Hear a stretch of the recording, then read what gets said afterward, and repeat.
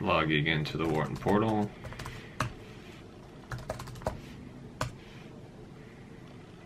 Complete decision form. Enrollment decision, accept offer. Hit submit. And that's it. Your form has been successfully submitted.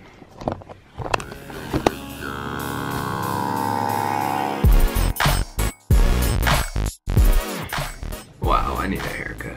Hey guys, what's up? As you just saw, I made my decision on business school and I'll be taking my talents to Philadelphia and UPenn Wharton in the fall. Fortunately, I had several great schools to choose from and it was a tough decision, but I think I made the right choice. A lot of people have been asking me, how am I gonna make my decision? What are my criteria? What's important to me? All of those kind of things, which I think are great questions. So I'm gonna address that all right now.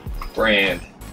Fortunately, all the schools I got into have a great brand, so I didn't really consider that much.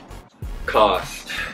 Unfortunately, all the schools I got into are very expensive, so I didn't really consider that much. Class size. This one was important to me because I wanted a bigger class. It'd mean more people that I'd get to meet, more experiences I could learn from, and yes, have a bigger network. And Wharton had the biggest class size of the 3 schools I was choosing from. Professors. Now this is something I thought was going to be a huge differentiator, but the more I looked into it, for all the schools, they all had professors I really wanted to learn from. So this one ended up not being that much of a factor. Major track. So I plan on doing entrepreneurship, and MIT and UPenn were definitely the best for that, and MIT might even be a little better, but there wasn't a huge difference.